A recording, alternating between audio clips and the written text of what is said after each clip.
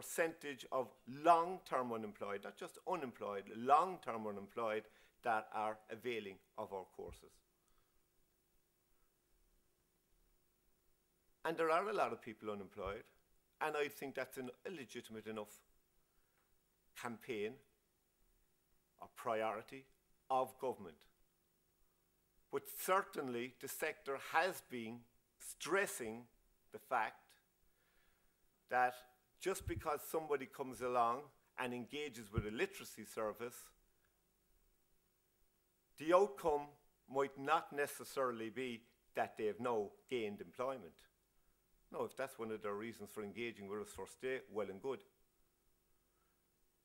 But what we're really talking about is trying to help people to prepare themselves for inclusion, because those of the learners who are here today will know that without literacy and numeracy skills, you can be excluded not just from jobs but from society.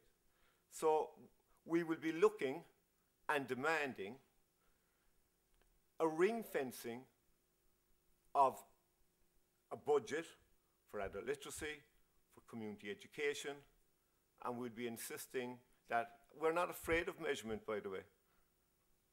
But, as I said, we are pointing out that not everything can be measured in terms of whether or not people now have a job.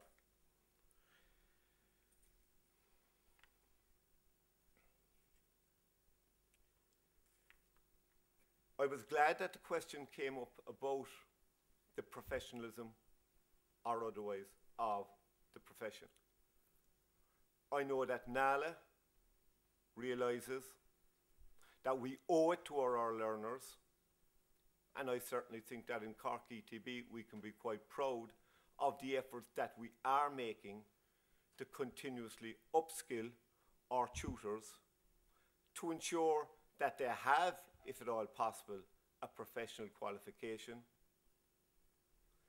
And I do believe that the more people we can have educated or trained as tutors, the better service we'll provide.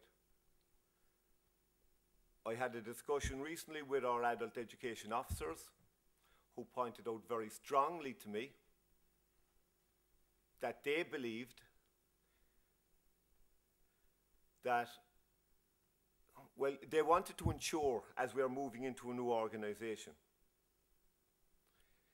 that tutors, be it in community education, or in adult literacy, or in our youth reach centres, are not seen in any way as second-class citizens in comparison with our teachers in our schools and colleges.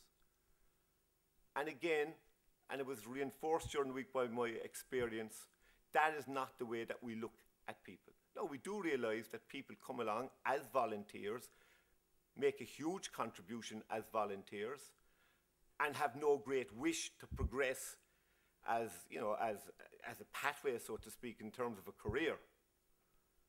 But we also believe that those people, that once we've encouraged them into the service, we've got to try and do everything to ensure that they are upskilled so that they do provide for learners a quality experience.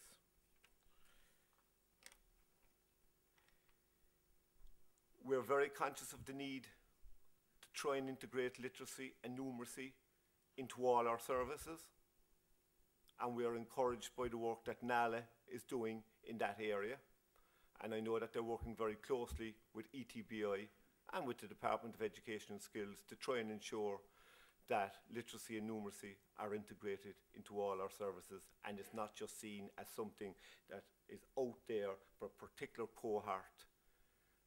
The PIAC figures showed there is still a problem, there is still a challenge in Ireland, and not everybody is necessarily going to knock at the door of the literacy service and look for help. But as educators, we should be able to ensure that no matter what part of our services they engage with, that we are conscious that people need some help and need some support in that area.